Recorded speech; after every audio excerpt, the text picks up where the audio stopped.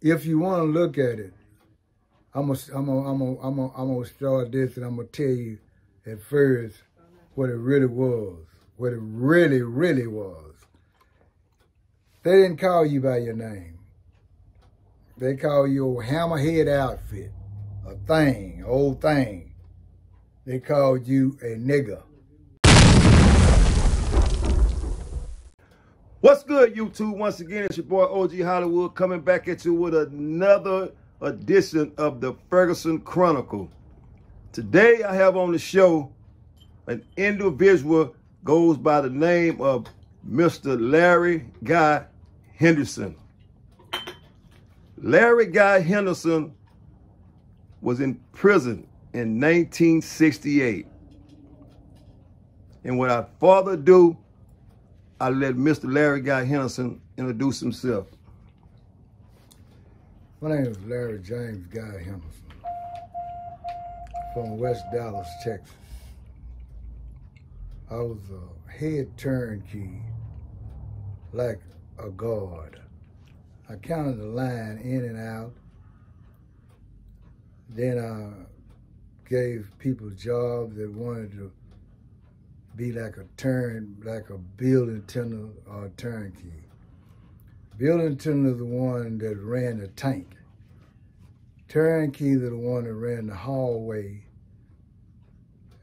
and the showers that let the officers in and out the doors. So let me ask you something, Guy.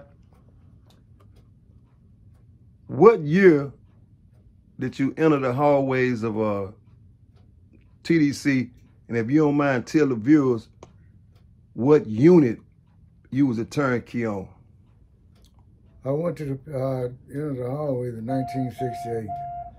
I was a turnkey on the Clemens Unit in Brazoria, Texas. I did 2 years before I became a turnkey. I did 2 years in the field in one hole. I was on lead, head squad. I picked cotton, corn, alfalfa, and maize, worked in the silo pit. What was it like picking cotton when you was in prison? Get the viewers a overview of what was it like picking cotton and how was you treated by the officers and some of the names that you were called when you was in the field?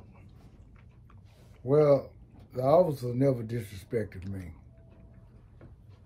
I picked 200 pounds of cotton every 4 hours. And I never got beat or called a name, not me. But the other inmates, they did. They called them niggers. They called them old hammerhead outfit. Well, let me bring this back and tell you this. When I first drove up in the bus, it was getting off. And it was getting off the bus. There was 15 of us went to the Clemens Unit. And I was about the last one stepping off the bus. And the man looked at me and said, that old yellow outfit he's gonna be trouble. That's what he called me. And from that day on, I never got beat up. I never got whooped. I never got none of that. And I went right on and became the head turnkey. You may not listen, you may not believe in it, you may not understand it, but I rode a horse. I went outside the gate and I didn't have to be counted. I counted the inmates that go to work in the field. Me and the major counted them out the back door. Counted them out the back door, and then we counted them out the back gate. Everything, the penitentiary it wasn't bad to me. It's just one thing that stuck on my mind and stayed with me right today as I talk. A friend of mine came from a chow hall, and he said, "God, do you want me to open up that shower door now?" I said, "Yeah, open it up." When he opened the door up, there was another guy named James Guy. That was his real name, James Guy. He came in and went in the shower and hid off in the shower. When Mixon came to the shower and opened the door, because he was a turnkey, when he opened the door and walked in the shower, James Guy jumped out from behind the shower and stabbed him in his heart, in his chest. And I never will forget when Mixon ran in my face and said, "He stabbed me, Guy, he stabbed me, man." I said, "Man, go down there to the hospital." He broke out running down the hallway and reached for the door and fell in the hall and died right then. And when I got out of the penitentiary, I went to tell his people what happened. Do you know, those people said, "Don't come in my house, you killed my brother. Your name Guy." I said, "What? You killed my brother, your name Guy." And they thought I'm the one that killed their brother.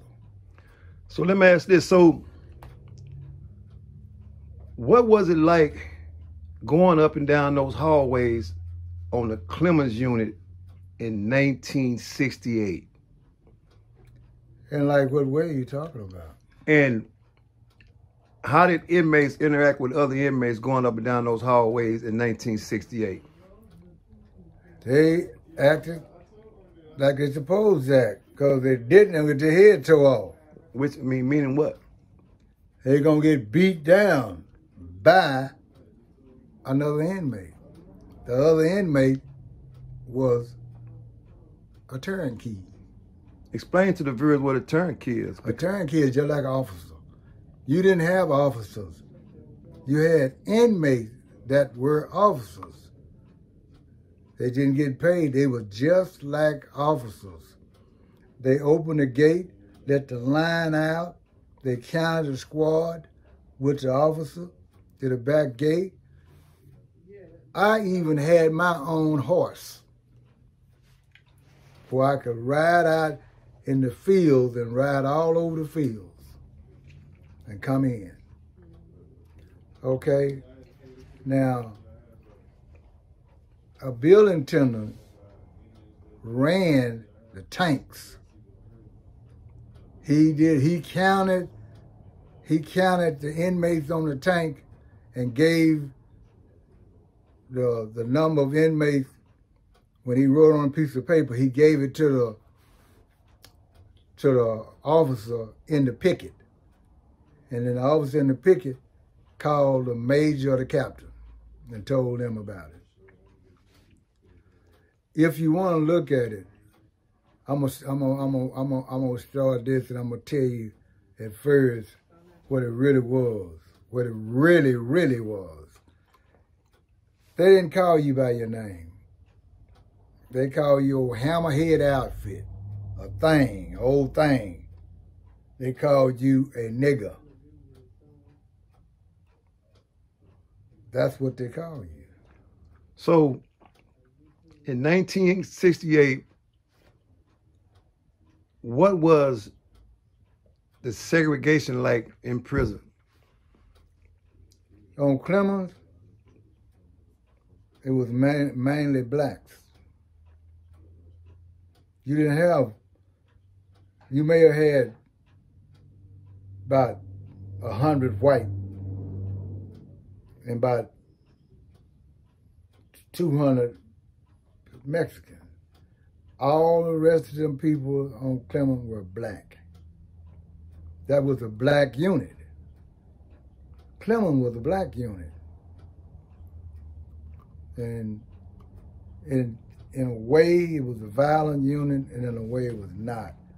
It wasn't violent to me, you know, but I've seen guys get raped, but I stopped them. When I came in, dude was raping them, I stopped him. Most of the people, they didn't come to me to try to do nothing to me because I was the head turnkey. I ran the penitentiary. And the only somebody could talk to me was the warden. I worked for the warden. I didn't work for no officers or nothing. I worked for the warden. At that particular time when you was on the Clemens unit, if you can remember, what was some of the inmates' name at that particular time when you was on the Clemens unit? Eugene Mixon, Leandrew Childs, Floyd Clark, Floyd Mayberry. It was just, it's there, but that was so long ago, I have to think about it. And it come to my mind. It's half the guys that were there, they gone now. So let me ask you this. So was it a guy out of West Dallas, Texas by the name of Larry Armstrong? Yes, he was there. Armstrong was there. He was, he got up into the religious thing. He was there. But he wasn't a violent man. If you can remember, by the way, rest in peace, Mr. Larry. That's what they called him, Mr. Larry. Died. So back then, when a man got stabbed in prison, how did all the other inmates react, and how did all the officers react? Well, like a guy got stabbed and killed in the pen, they hurry up and locked the other inmate that did the stabbing. They locked him up. They shipped him off the unit, moving to another unit. You cannot do any type of stabbing or killing and expect to live. So was it, what back then, was it a lot of stabbing back then? Yes. Everybody had a knife, a gun, a knife, a weapon. They take a screwdriver and file it down like an ice pick. They have so many weapons. They had so many weapons. But it's one thing about me, I never had a weapon. I never had a weapon. So how did you defend yourself back then? With my fists. With my fists.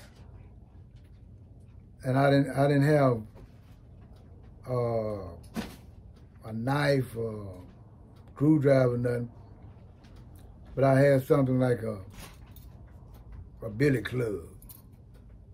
Oh yeah, the turnkey, the major turnkey could carry a billy club. The same billy club that they use nowadays in TDCJ? The same billy club that they use, that they walk around, inmate could, turnkeys can carry a billy club in the hallway. They stand in the hallway. When you going to eat chow, you're going down the hallway on your left-hand side. When you coming from the chow hall, you coming back on the right-hand side. You can't talk to the inmates going down the hall or coming from the chow hall. If you did, the turnkey was in his right position to grab you and pull you out of line and throw you up against the wall. That means you got a case. Meaning, what kind, I mean, how? That means you got an offense, a penitentiary case. Not a case, free will case, but a penitentiary case. I mean, you got a case. Either you're gonna go stand in the hallway all night long. You're not gonna eat when they get ready to eat. You're not gonna take a shower. You're gonna stand in the hallway, facing the wall till the next morning. Then when the next morning comes, And they said, all that line, get ready. Then you gonna get ready and go down there and catch out in your squad. So, in 1968, just so the viewers will know, what were you charged with to send you to prison? Oh my God. What was I charged with? In 1968, that sent you to the Clemens Unit. I'm laughing, but it's not funny. I was charged with robbery. I shot 2 men. Yes, I did. I went in a place, a business, grabbed some suits and run out the door. The man was running at me. I shot in the air. He didn't stop. I shot on the ground. He didn't stop. Kept coming. I shot him. And killed him, or you? I just shot him. And wounded him. Then the first one though, I went in the jury store. I'm looking around. I was a youngster, but I was a hell of a football player, and I could have, got the Kansas City Chiefs and everything, but I was stupid. I was going back and forward. It's hard to tell. I think about it all the time. This man was sitting at his desk, and I came in, and he was talking to me, and I pulled a gun out, told him don't move. He went like he was going in the drawer, and I shot him. Grabbed 2 TVs and ran out the door with them. Went to South Dallas, and at that time, it wasn't about cocaine and heroin. It was about drinking syrup. So we were drinking syrup. This guy came, he's dead now. He came up to me and told me what he had stole downtown, and I told him what I just had did. He had a case. He called the police and told them that he wanted to turn himself in, and it's the case that he wanted. If they could give him some leniency on the case, he'll tell you who did it. And that's how I got convicted. He told on me. He got 2 years. I went to jury trial, they gave me 50 years. And I got it cut. I got it cut down to 25 years. And my kids, they were babies. And they were crying in the courtroom.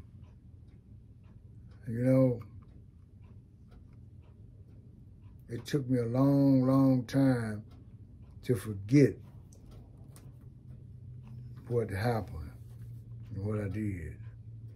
Okay?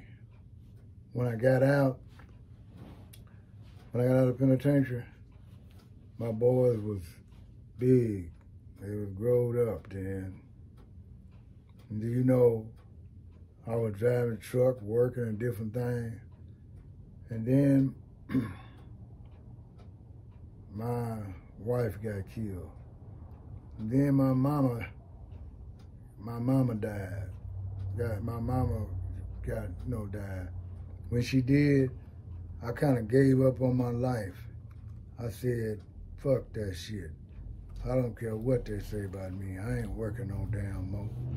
And I went right out there and got me a gun and went over there and started doing it. I got caught. Do you know they gave me a probation? And when they let me on probation, I told them that I wasn't going to even report. And I didn't report. And they sent me to Beto Unit. And I stayed on the Beto Unit 3 years and got out. When I got out, I changed my whole life around. I started going the other way. And then I started selling dope. All right? I started making a lot of money, lots of money. And all of a sudden, that's why I tell these people, you can make all the money you want to make, but one day you're going to spend every dime trying to stay free. So let me ask you this.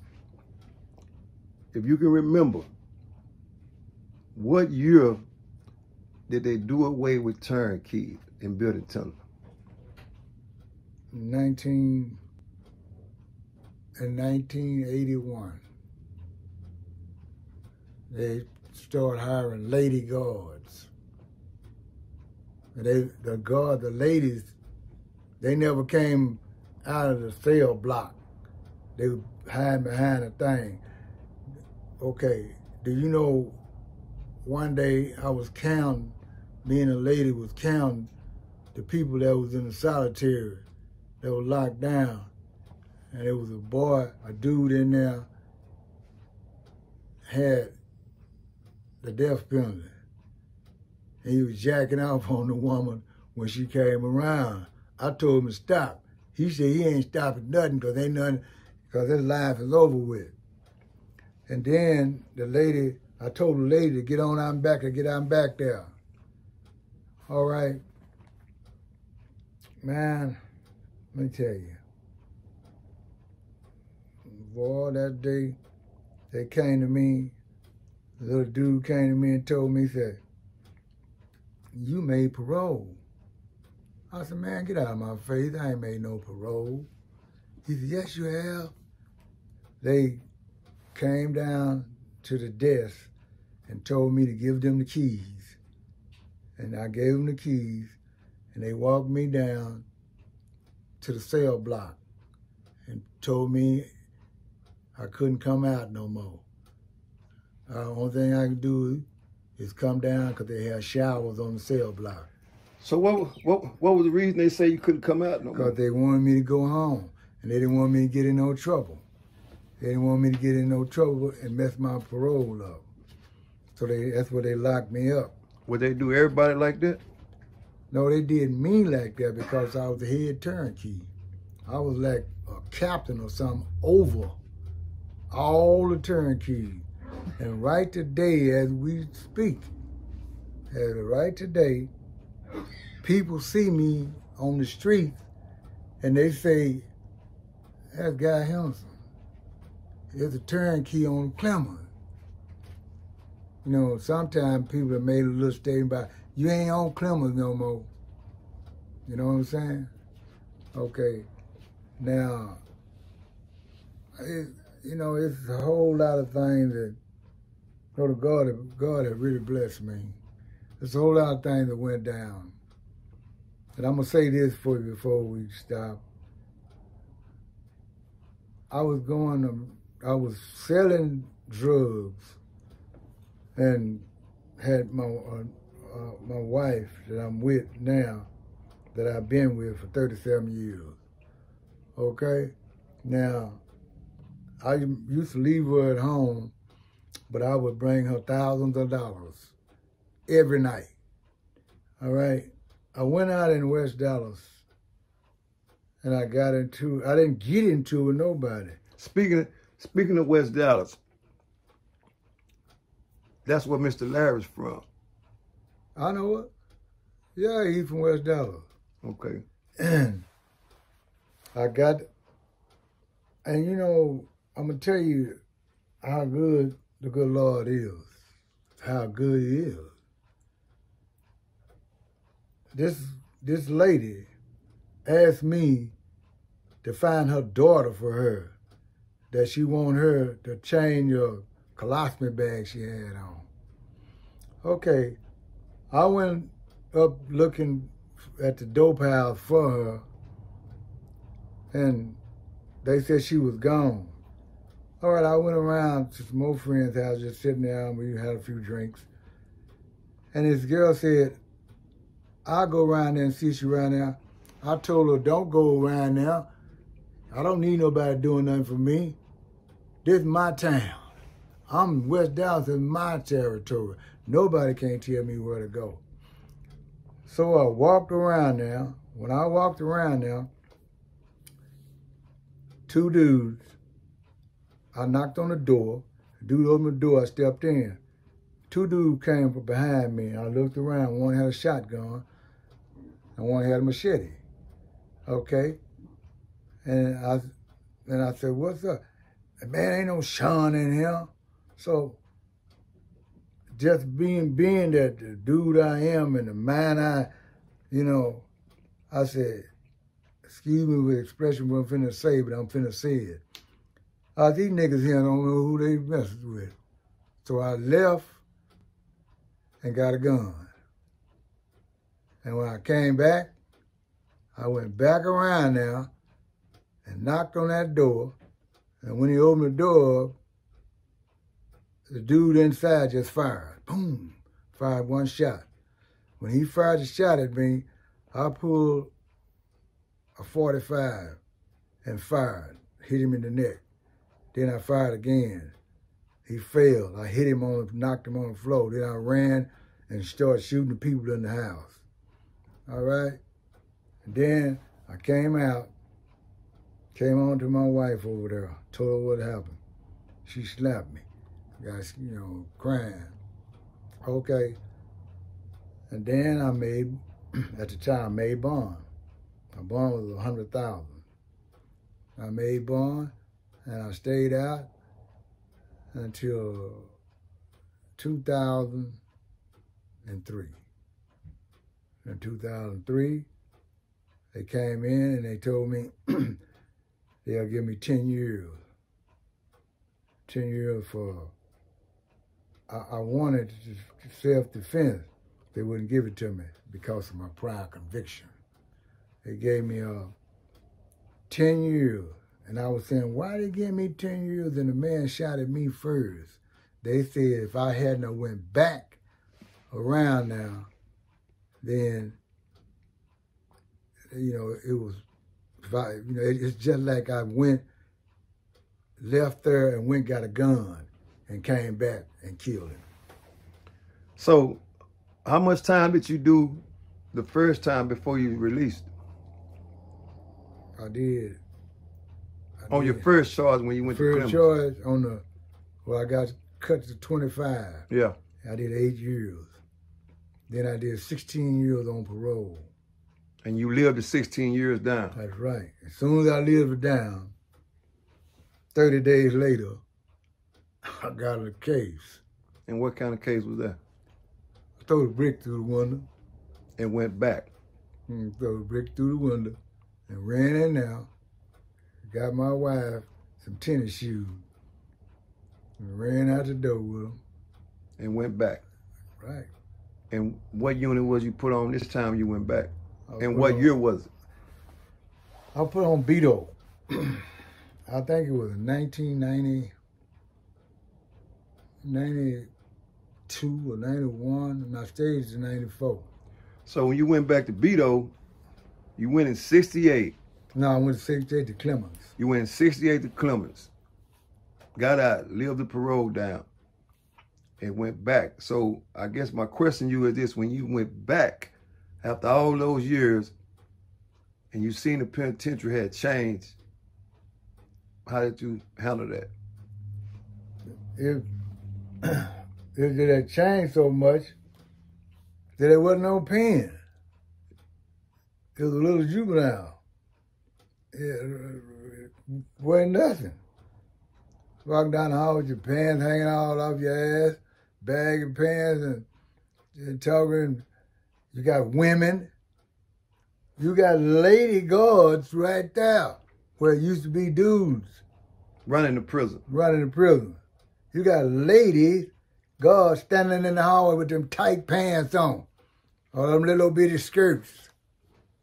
And they running the prison. So that's what I'm saying. So how did Guy, after being a turnkey for all those years, process that? When you come from the old school to the new school?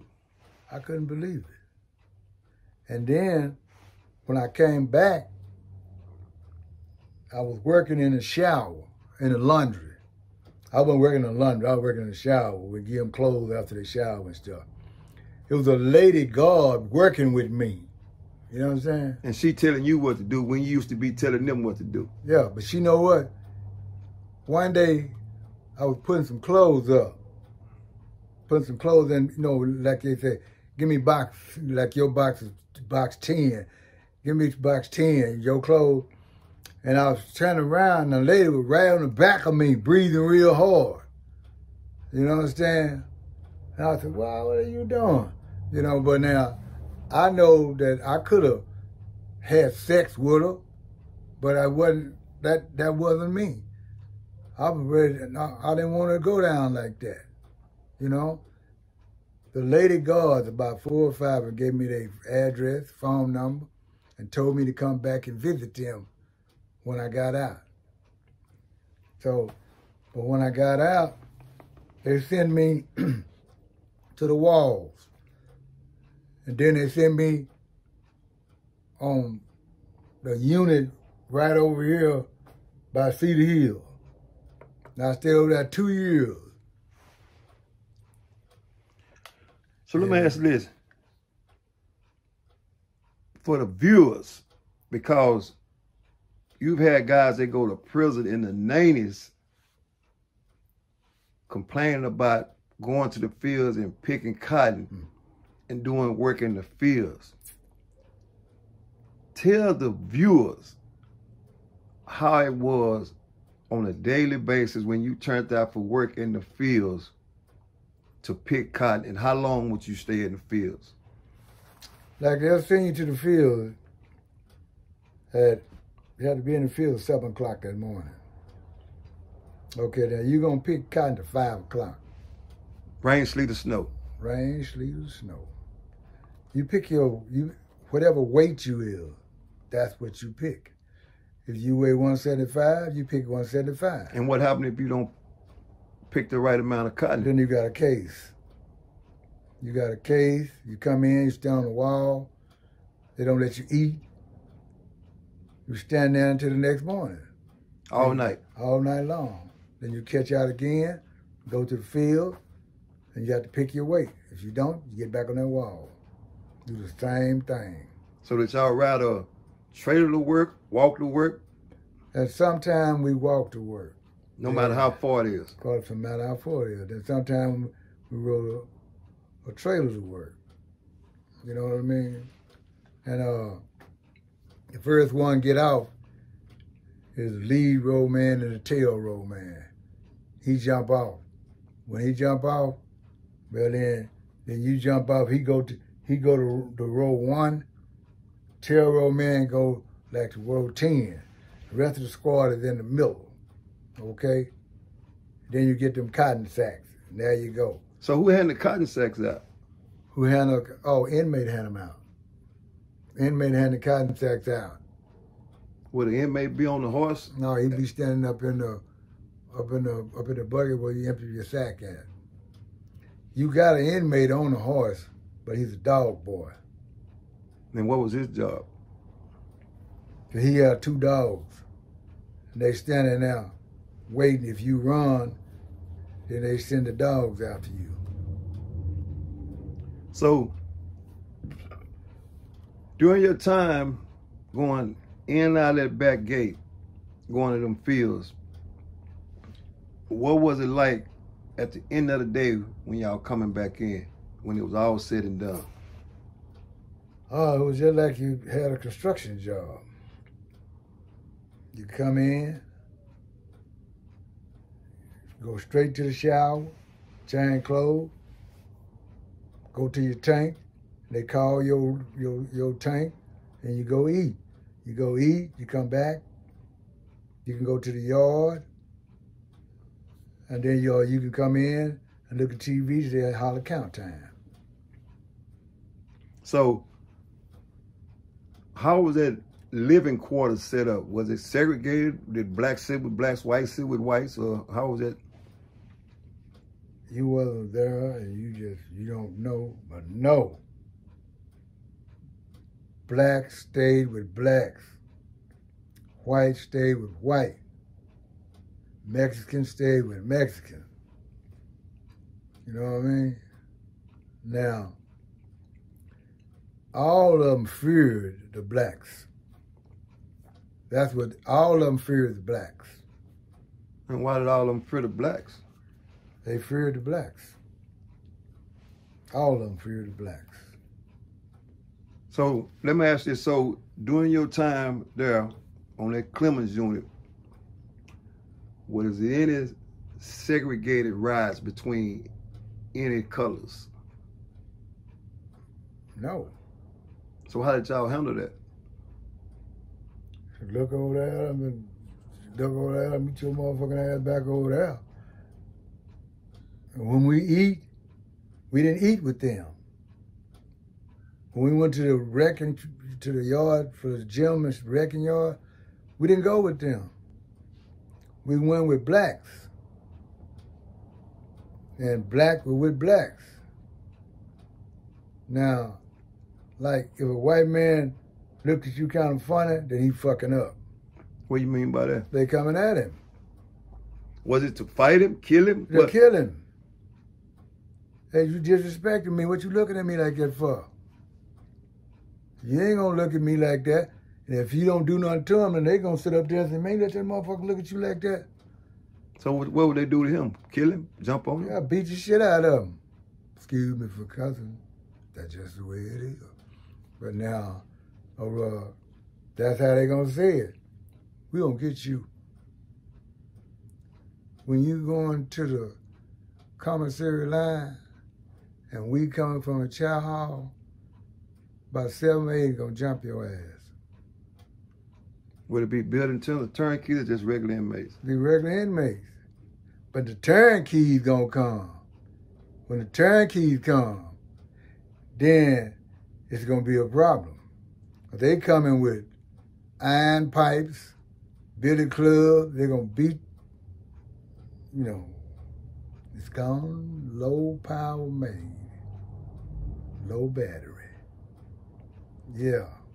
Now, man, you don't let nobody tell you nothing about that pen unless they been there. Can't nobody tell me anything about no penitentiary that happened in 1975, 71, 72, 80, 81, 95. It can't tell me nothing. If you didn't step off that bus in them 60s and looking over at them guards in them 60s and they looking at you, you understand me? And the first thing they're gonna tell you, come here, old thing, you old hammerhead outfit. Come here, nigger. Yeah, that's what you was. You understand? Now, it used to hurt me back then, but after I stayed 2 years on the turn row. Oh yeah, the way I got off the turn row, I got my leg broke. I got my leg broke. Dude hit me with an Aggie and broke my leg. Was it in an altercation or he just... No. I hit him upside his head because he got on my row. And then when he got on my row, well, I popped him upside his head, okay? And then I popped him upside his head. He didn't hit me with the Aggie. I hit him, he dropped the Aggie, and I ran up on him to get him and stepped on the Aggie and hit me in the face and knocked my gold tooth out and broke my ankle. So what happened then? They put me sent me to the hospital, and I never went back to the field again. So did you ever see that individual again? No, they shipped him. They shipped him to another unit. You know what, man? I used to open the doors and let the bosses, the officers, go around and eat. And you know, like, I used to go eat with the officers. And what was that like? It was like I was an officer. Like I was an inmate with a white uniform on, and my uniform was starched in iron. Starched in iron, straight up starched in iron. Let me ask you this. What was it like for you to go to visit? What kind of restrictions you had on you when you went to visit? I didn't have no restriction. For the viewers, tell us what was it like? I could go in there. My mama was in there. My 2 sons and my daughter. And one of my baby boys was crawling all around up on the thing. Is that we, Daddy? That's what he said. You know what I mean? But I watched him grow up in the pen. And, man, you know, and when they let me, when I got out the penitentiary, do you know, I don't know, it's kind of funny, but in a way, I didn't want to get out. And what was the reason why you didn't want to get out? Because I had it made. I had it made down there, you know? And when I came out here, I had to find a job, you know what I mean? And all that kind of stuff. But, you know, I made it. So let me ask this. Here it is, 2022. Mm-hmm. What was some of the things you regretted? I regretted I had, the only thing I can regret is I had to leave my kids. The rest of them, I had to leave my kids and my wife behind. The rest of them, I don't regret none of them. You know? And, you know, I've seen the dude that told it on me. When I saw him, when I got out and I saw him, and I told him about it, he started crying and told me he had never been, he did blah, blah, blah, just started running his head. I wanted to do something to him, but I just held off. But, man, if you ain't talked to no dude and been in the penitentiary in them 50s and 60s, 70s, he ain't been in no pen. He been to a playground. That's all they do is play and talk shit and talk to holler at the lady guards and stuff. You ain't went down there where that man come out there with a whip, gonna tell you get your ass out, he gonna have a whip. And when tell you take your shove and whoop you all in your back.